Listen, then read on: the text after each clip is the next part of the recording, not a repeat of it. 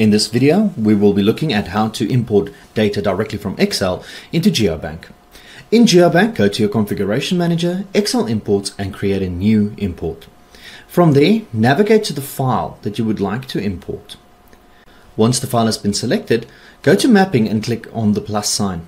From there, select the sheet in the workbook that you would like to import. If it does contain a header row, simply select that option.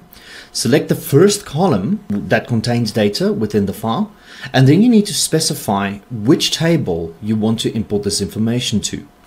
If the columns within the file and the database are exactly the same, they will be able to map up automatically by clicking the Auto Mapping button. If this is not the case, one can always just map them up manually by selecting the destination columns and the source columns.